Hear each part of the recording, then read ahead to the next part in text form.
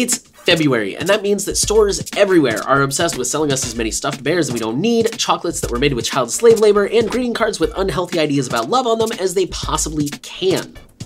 Dating is hard, but statistically speaking, if you're watching this video, you are the type of person who hopes to one day form some sort of long-term romantic relationship with someone, settle down, maybe get married, have a couple of kids, buy a white picket fence, the whole nine. According to Pew Research, 48% of 18 to 29-year-olds say that they have used online dating services before, but honestly, I think this number is misleading. I think that number might refer specifically to dating sites like Tinder, Match.com, eHarmony, stuff like that. I met my wife online.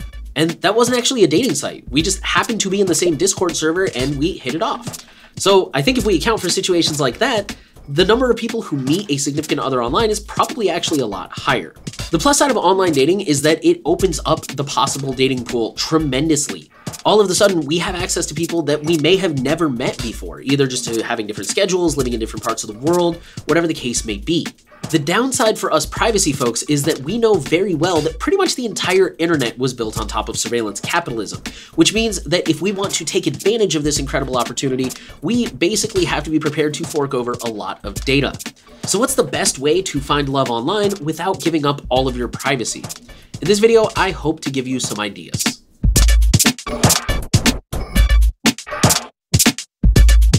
This month, you can show the new oil a little bit of love by supporting us financially. We get a significant amount of our income from community support, and you can help us keep it that way. There's a variety of ways to support us, from fiat currencies like Open Collective and LibrePay, to cryptocurrencies like Bitcoin and Monero, and we even have affiliate links where you buy a service or a product and we get a small kickback.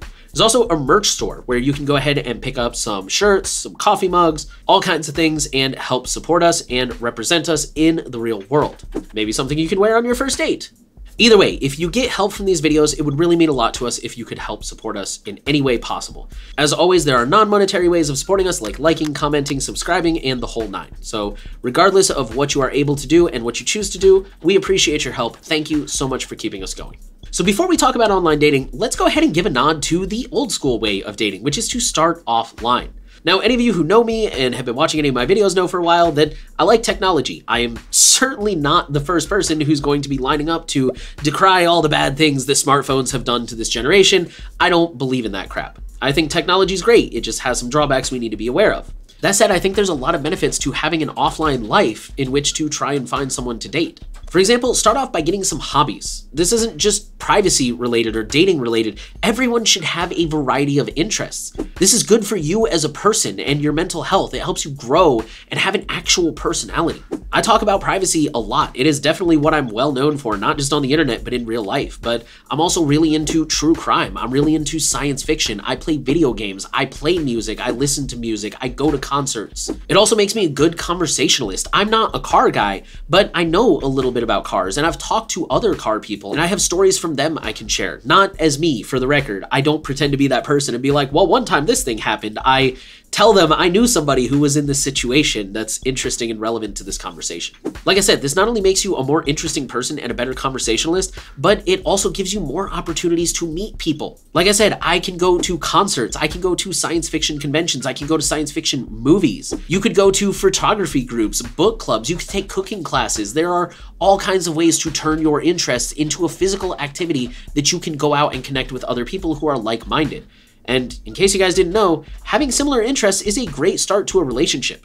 Obviously, you guys don't have to be carbon copies of each other. My wife and I certainly are not, but it helps a lot to have some things in common. If you're more of an introvert or you do activities that can be done solo, like photography or hiking, and you're having a hard time finding other people, there are meetup groups that are really helpful. Meetup.com is a really popular resource for this, and a lot of the time you don't have to actually have an account. You can just jump on the website, see what's going on in your area, and decide to attend. If there are no meetups for a particular interest and you live in a sufficiently sized city, it may be a good idea to go start your own. It's as simple as finding an appropriate venue. For example, you may not want to hold an AA group at a bar, and putting out the word on the proper channels where other people like you are likely to congregate. Going back to the fact that some hobbies are solo, you can still do these hobbies by yourself. You can go hiking, you can take photos, you can skateboard. Getting out of the house still increases your odds of meeting other people. Now, just a quick note on this, remember not to go anywhere expecting to meet someone. You give off really weird vibes and you just end up really disappointed when you don't.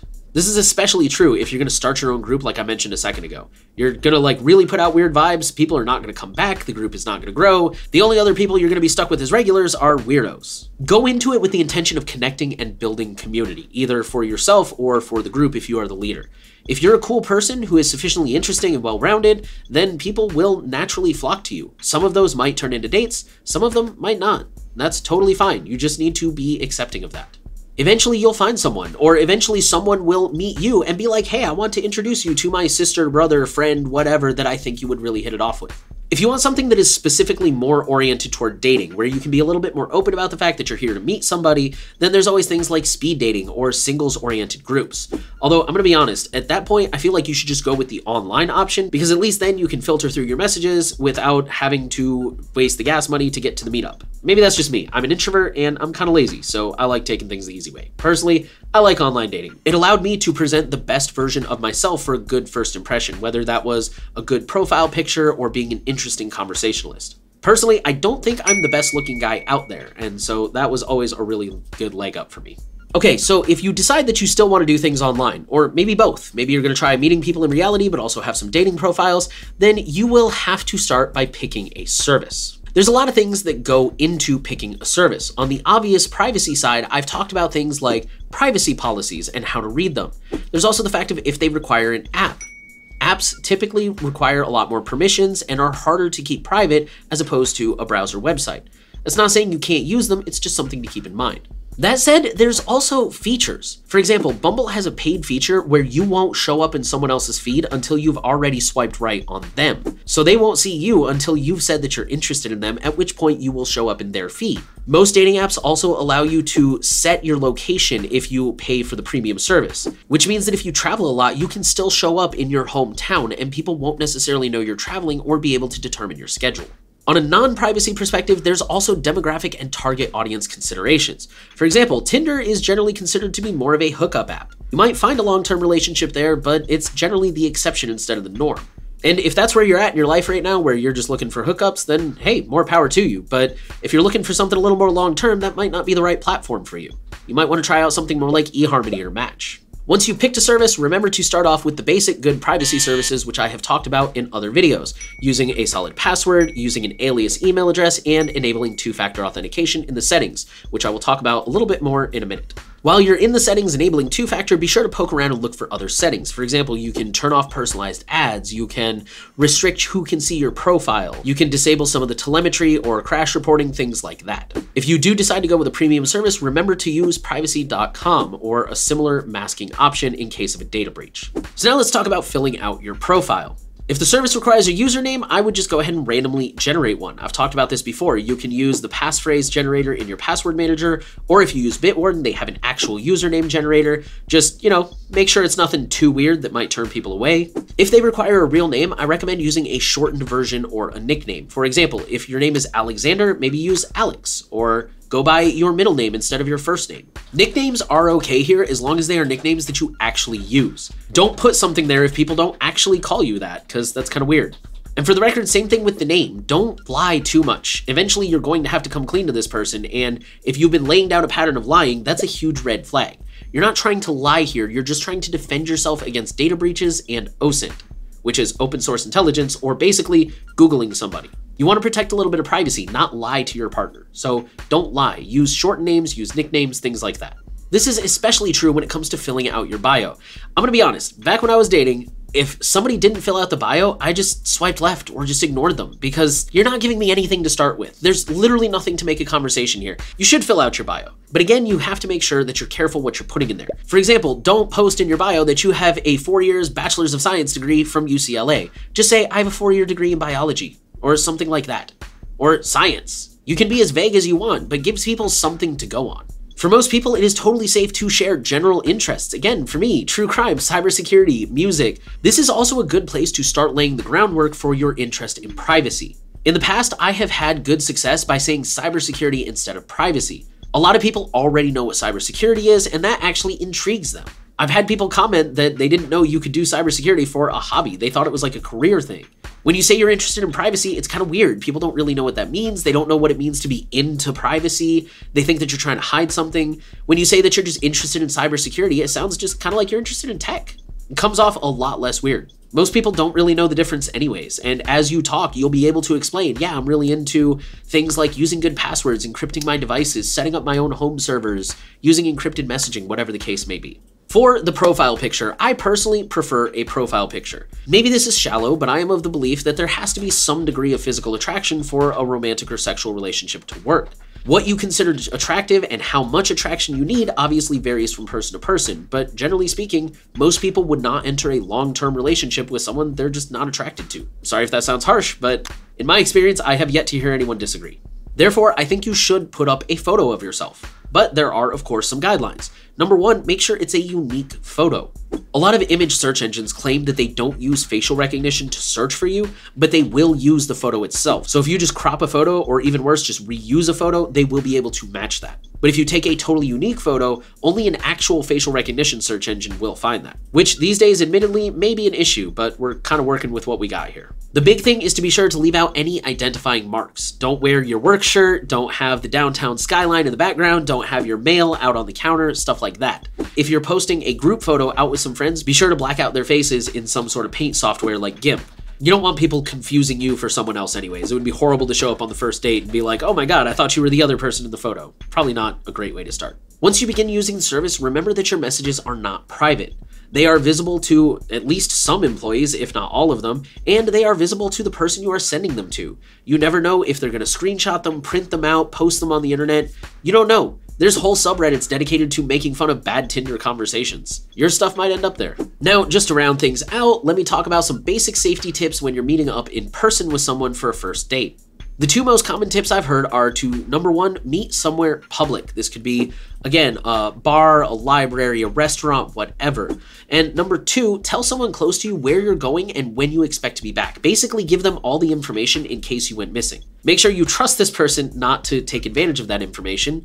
And if you're not back at the time you plan to be back, be sure to let them know that. For example, say like, hey, the date's supposed to end at 10, but if things are going really well and you think you want to go over for coffee, be sure to get in touch with your friend and be like, hey, I'm cool. We're going to go back to their place for coffee. Here's the address. I'll text you in the morning, whatever the case may be. If you're really, really worried about this, I know there are apps out there that allow you to temporarily share your location to a trusted person.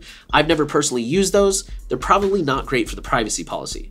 If you think you need to use one of those, by all means, your safety is far more important than some stupid app privacy policy. Go ahead and use one of those. But at the same time, if you've been talking to someone for quite a while, hopefully you'll pick up on any red flags and be able to avoid that if that's the situation.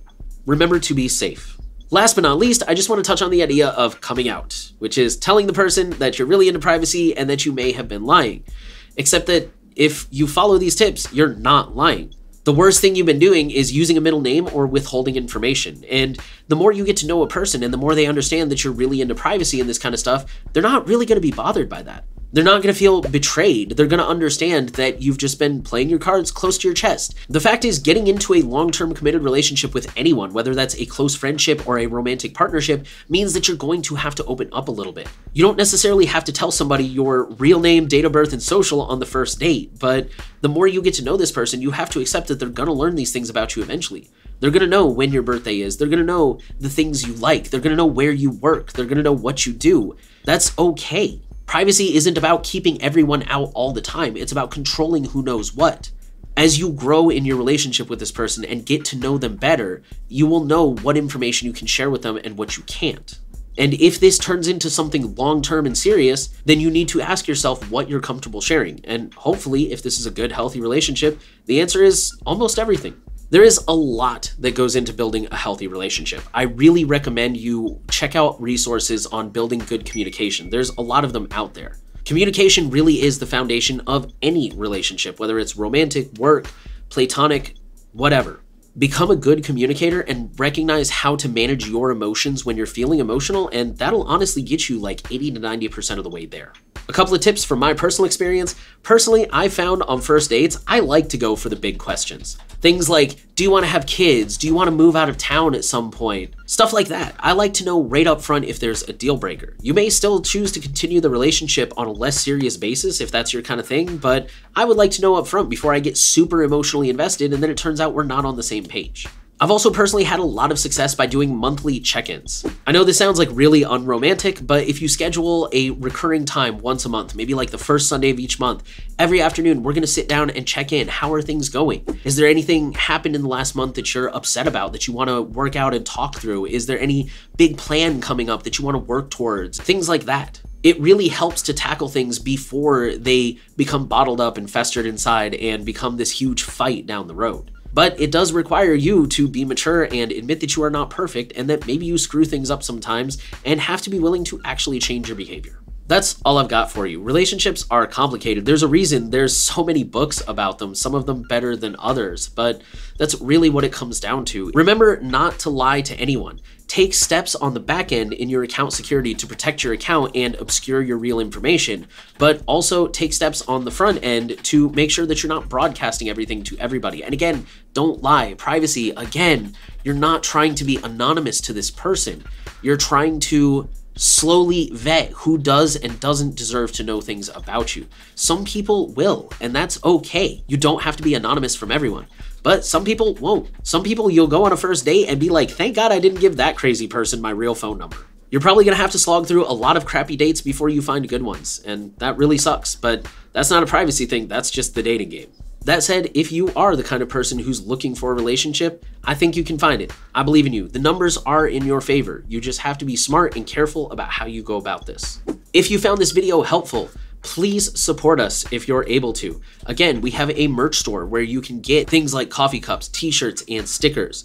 We also accept fiat currency donations, one-time and recurring. We also accept cryptocurrency donations. And of course, we have affiliate links where you can buy something to help protect your privacy, and we get a little bit in return.